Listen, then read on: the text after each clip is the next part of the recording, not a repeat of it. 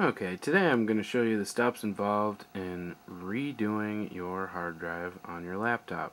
It works the same for your PC as well, so home computer or laptop, either will work. This is your original drive, mostly it says C. This is where all your stuff is, your main hard drive, and this is a backup drive that I've hooked to it. So I'm going to take everything from C and I'm going to hop it over to E. Now I'm not going to take everything I want, I'm just going to take the files that are important, the pictures, the video, and I'm going to transfer it from my C drive to my backup drive that I just take with me for, if I lose anything, or I always have a place with my main information and programs. Okay, so again, you're going to take anything you want off your original drive and put it onto a backup drive, burn it onto a disk, whatever you want. Okay, now that you've gotten everything off of your disk, your C drive, your main hard drive that holds all your information on your computer, we're going to delete it all. So, you don't have to do anything but shut down the computer, open up your disk drive, and put in your installation CD or your emergency restoration CD. But if you don't have a restoration CD that came with it, you can use System Restore. Just when the computer starts up, hit F8 or F12 or F10. You'll have to see the little thing at the bottom. Anyways, you will restart with the CD in, and we'll take it from there. Okay, after you pop in your CD, power up your computer.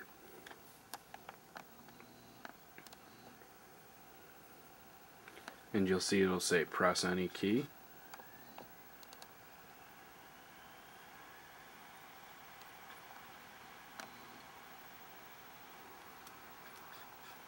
Press any key, literally.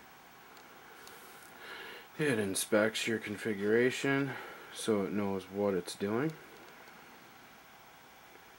You don't need to press F6 unless you're doing an automated system recovery, but you're not, so don't worry about F2. Setup is doing everything normally.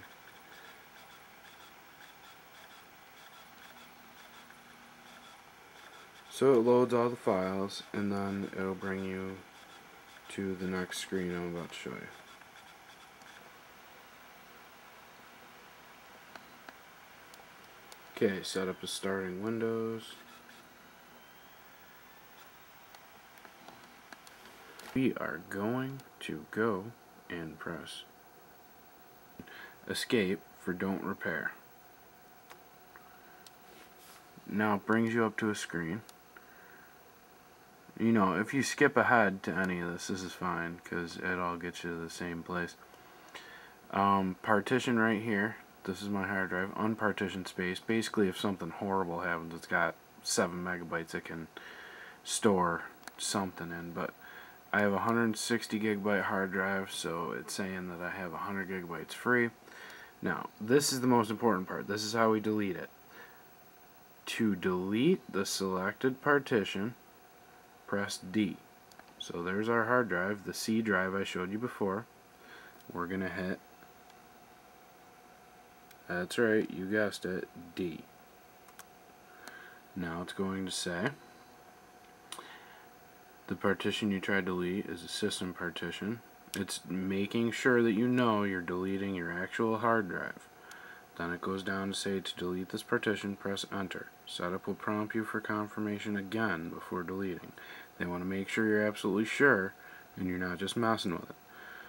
To go back to the previous screen without selecting the partition, so if you're chickening out right now, hit escape and don't bother finishing to watch the rest. But if you understand it, you want everything wiped off your computer and you want to start new, to delete with this partition, press enter.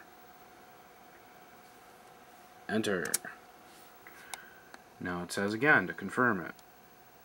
You ask setup to delete the partition, the C drive, all of it on how many megabytes it has. To delete, press L. And again, press escape if you don't want to. But, just so you know, sources. To delete, press L. So we're going to press L.